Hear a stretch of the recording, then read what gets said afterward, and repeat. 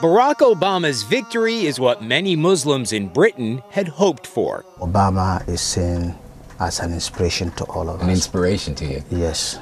An inspiration because some Muslims see Obama's win as a change of direction for the United States. They see America's war on terror as a war on Islam. America has started war with Muslim countries, and we hope that Obama will resolve this problem.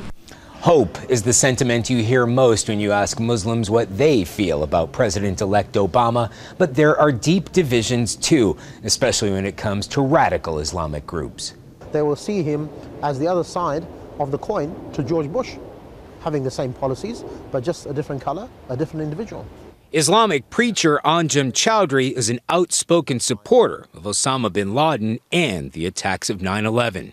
If he's going to continue to engage in supporting the troops who are fighting so-called terrorism, that will enrage all of the Muslims worldwide. He's not going to gain any kind of favors or any friends from anyone.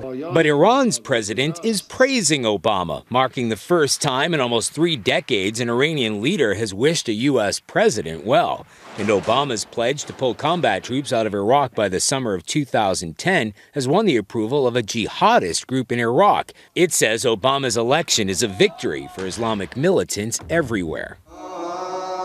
Whether for or against Obama, the Islamic world waits to see what change one man can bring. Charlie Daggett, CBS News, London.